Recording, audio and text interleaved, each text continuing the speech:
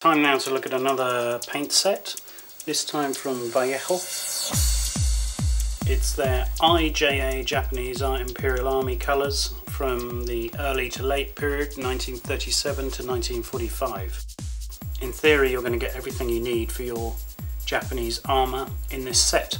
It's reference number 71160 with 8 bottles. It's a nice inspiring drawing. You've got the references on the box. 1, 2, 3, 4, 5, 6, 7, 8. Interesting to see at the back, you've got the Hargo early camouflage colours in China and the Pacific, and for the IJA Japanese tank, you've got the colours implemented from 1942 onwards.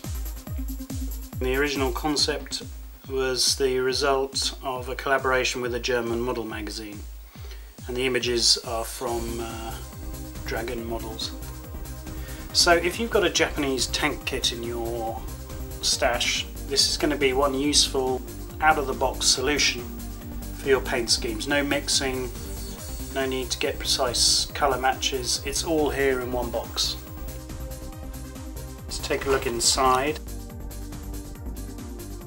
There we go, that's the set.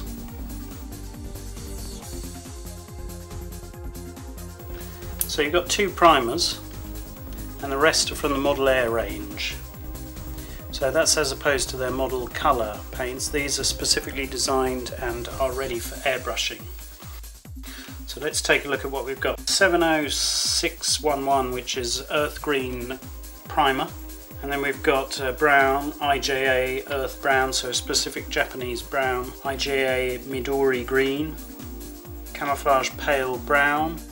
Then you've got the yellow, IJA chrome yellow, so that was very common on the early tanks down the middle of the tank for camouflage. And then for the later scheme, a lot more simple, you've got parched grass 70610, another primer, field green and black brown. So I'll just run through those again. So we've got the first primer there, IJA earth brown, 7134 Midori green,